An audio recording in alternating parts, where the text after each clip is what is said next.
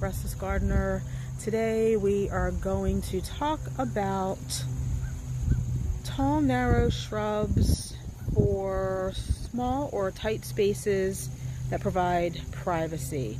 So we are in my side yard right now, which I haven't filmed this part of the garden in a while because it's unfinished. We started to tear it apart this spring and just haven't gotten back to it, so it's a little messy, and quite honestly I'm a little embarrassed to show it. But this is where we have 3 different types of tall, narrow trees. 2 are evergreen and 2 are deciduous. So I'm going to show you those because this is a tight space. I don't know exactly what the width is here, but it's probably, I'm going to say 20 feet wide, maybe 22 feet wide from the side of the house to where we put the fence. Now our property does go out about, at the beginning of the fence, it's probably about a foot and a half. To the end of the fence, we go out probably another 2 feet. But I didn't want to put the fence right on the property line because our property does get wider as it goes up. I wanted the fence to be straight, and I didn't want it to be on the property line. So it is a little narrow. Even if I had put the fence out another foot and a half, it would still be quite narrow.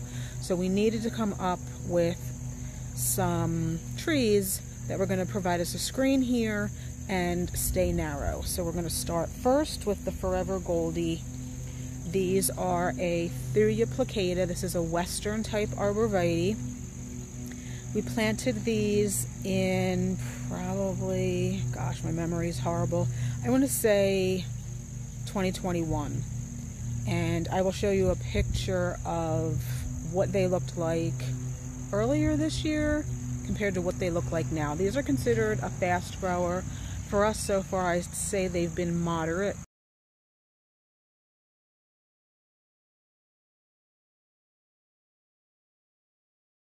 But earlier this spring, the tips, at least of these 2, this one doesn't get nearly as much sun, so it's not growing as fast, thanks in part to this huge laurel, which I won't talk about because they are so disease prone. But if you like that as a screen, you certainly could use cherry laurels.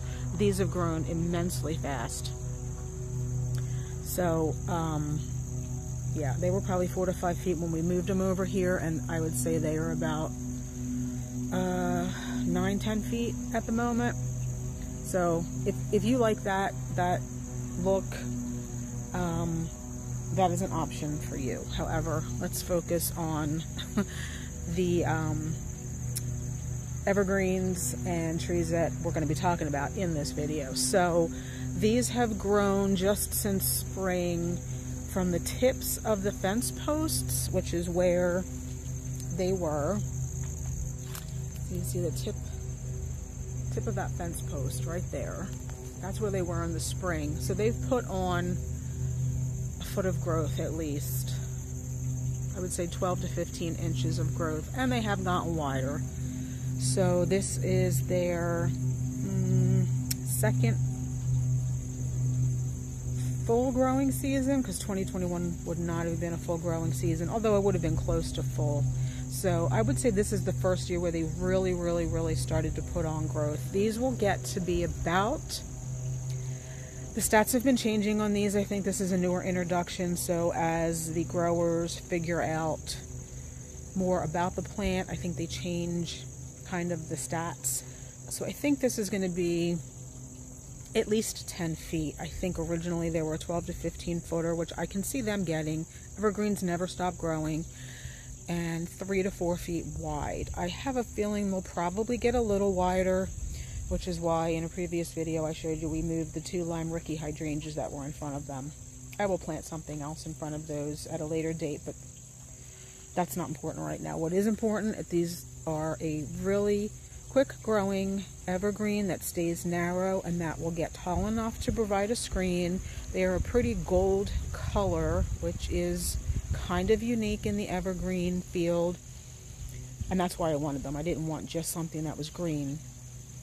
So I needed something narrow, tall, but not too tall, quick growing, and something that was just not green, because I didn't want another green shrub next to the green of the cherry laurel. So that is the Forever Goldie Western Red Cedar. The next deciduous item we have here, which has not performed well for me. It may perform well in a different climate, different zone, although they are supposed to be hardy and perform well in my zone, they just don't. It is a serviceberry called Standing Ovation. It has put on growth. I would say it's probably, again, it's probably about a foot higher than it was when we planted this in, I think this was a 2022 edition. I know it's tough to see because of my little garden art here, so let me move that. And it's flowering again, which is probably because it defoliates every year and then starts to push new growth, which is not, you know, that's not what it's supposed to do. So you can see the pretty flowers, you can see green leaves, and again, this is a hybrid serviceberry. I will put on the screen what type of serviceberry this is. And again, this was chosen because it gets tall and narrow, 12 to 15 feet tall, 5 to 6 feet wide.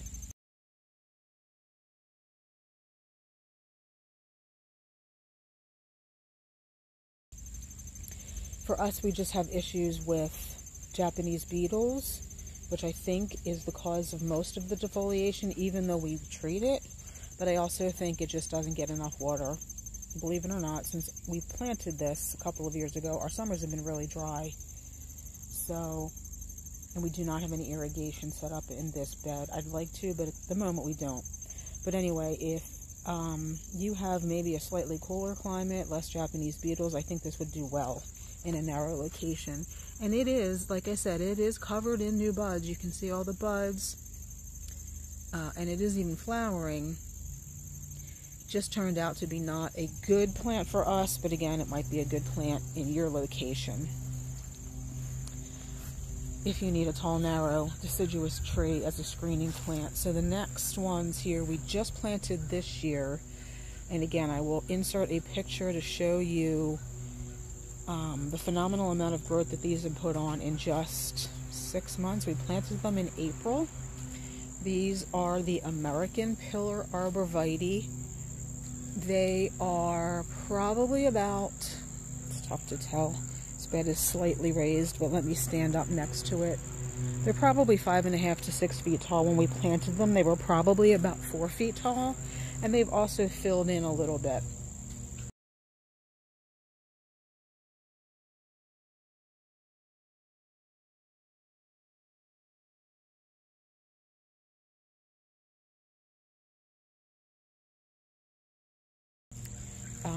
This is, again, this is a newer variety of arborvitae that is, again, bred to be narrow, not so much short. I would have liked something that's going to stay a little bit shorter here, but there was nothing on the market that was going to stay narrow in the 12 to 15 foot range, at least not that I was able to find. These will get about 35 feet tall, which I think will look a little crazy here, but we'll see. So this is another great plant for a tall, narrow, evergreen screen that is quick growing. Like I said, they've already put on 1.5 foot at least of growth this year.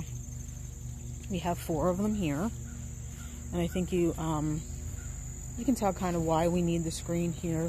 I mean, this is our side yard. Our patio is right there, and everybody wants privacy when they sit out in their backyard. I think that's universal.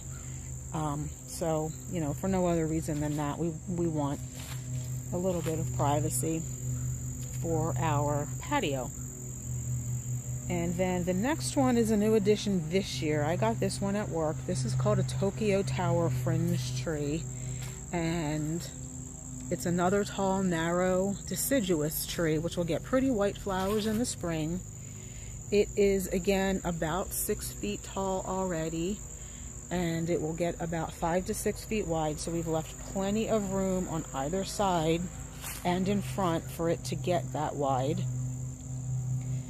And again, I can plant some pretty stuff in front of it in the spring. So that is another option, and it's pretty popular. It's not, I don't believe it's a very difficult to find shrub, tree.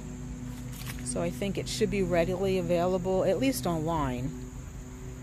So I think, you know, once all this stuff starts to really grow in, we will have a nice part evergreen, part deciduous screen here in a narrow, tight space. I didn't want full evergreen. I kind of like the look of a mixed border, so that's why I went with part evergreen and part deciduous.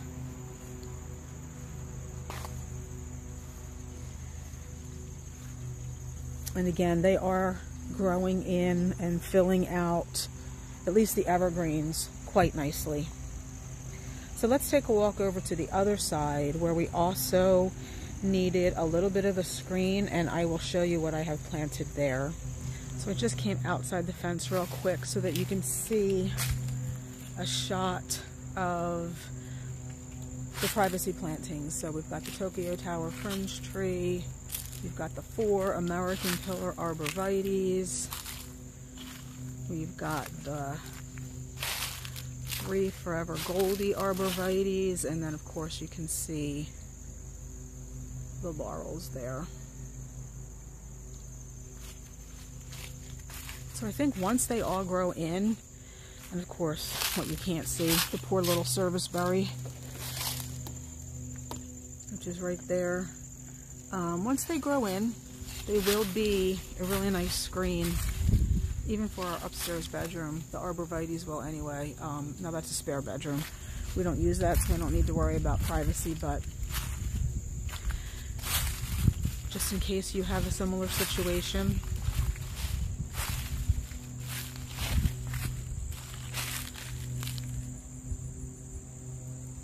I always seem to forget this shrub, and I'm not sure why. Maybe because I'm not really using it as a privacy screen. So let's talk about this one a little bit. I have 2 of them, and again, they are quick growing.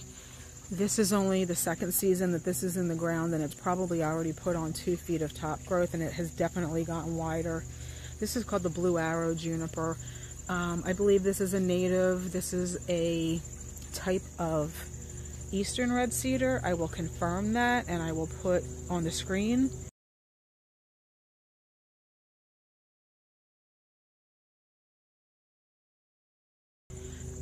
You could use this definitely in a narrow side yard because it stays about 2 feet wide.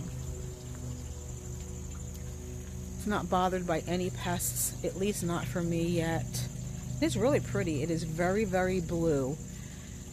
And I chose it here because I needed something in this.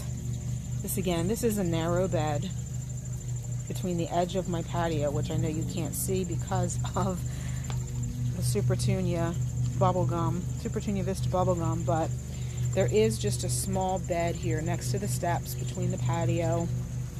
It's quite dry because it's under the eaves of my house. This juniper likes it dry. It gets full sun here. It will get about 12 feet tall, which will top up. It will touch the cantilever there of my house, but that's okay. I'm fine with that. It will get a little bit fuller. No, I think it's fully grown at the bottom. That's about, I'm going to say that's probably 18 inches wide. 18, maybe 24. So I think once it starts to grow taller, the middle here will be a little bit wider too,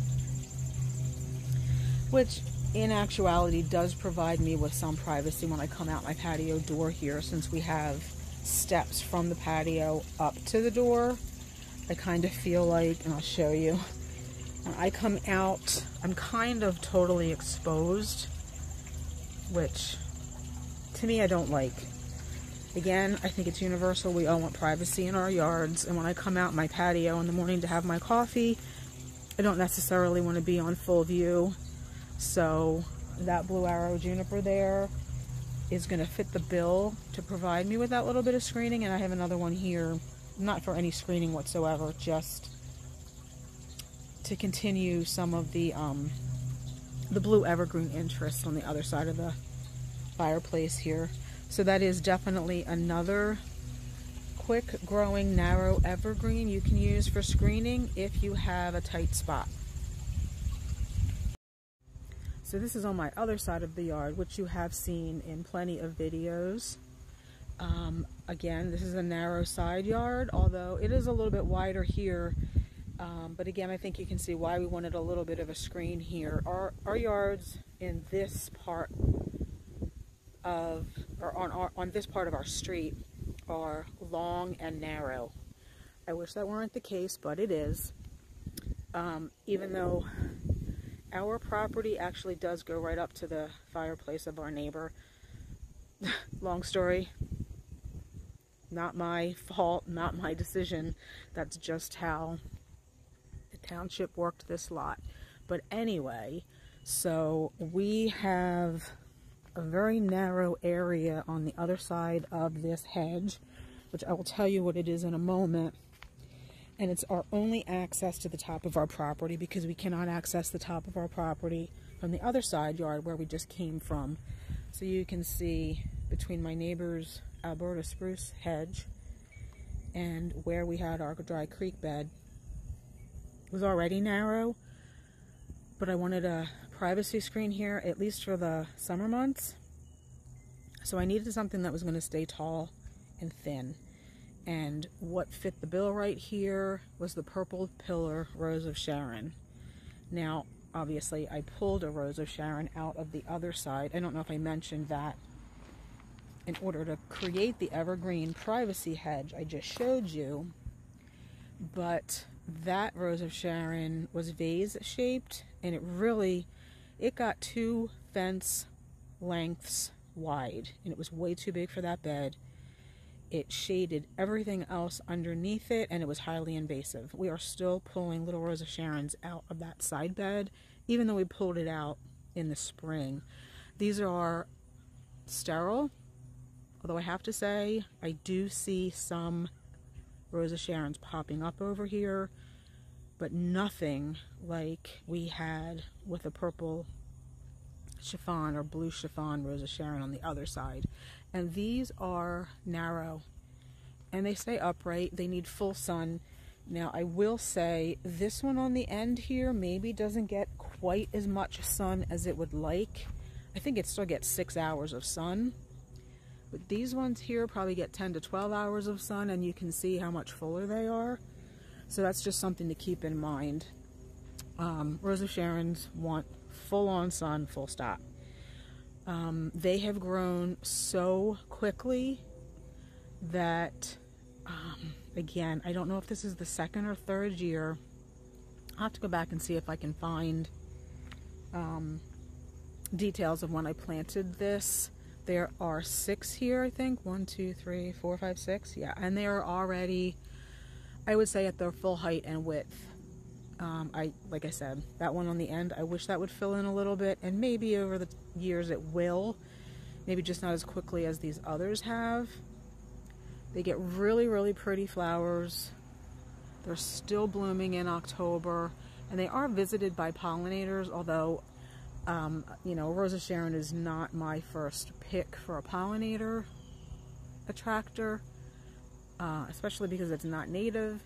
But you can see all the flowers up there. I do see bees, but that's not why I picked these plants. I picked them because I needed the privacy screen and I needed to stay narrow. So these fit the bill really, really well. Again, I think this is a newer edition, and I think they do come in white.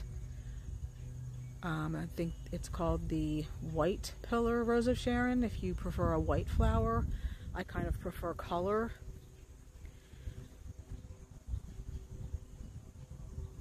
So they really fit the bill nicely here. Now there are other, I could have chose to put the American pillar over here too.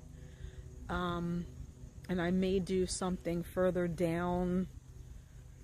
There is an opening between the end of this bed where the purple pillars are and where that bed is with the flamethrower redbud. But that will be a different video, because that will be part of my plans for 2024 video, so stay tuned for that. So that is what I wanted to show you today, just in case any of you need narrow evergreens. If you have a narrow side yard or even a narrow any part of your yard and you need some screening, give some thought to the plants that I showcased on this video today. They are quick growing and they really do provide a quick privacy screen. If you have any questions, let me know. Thanks for watching this video. I hope you enjoyed it. If you did, please give it a thumbs up and I'll see you in the next one. Bye.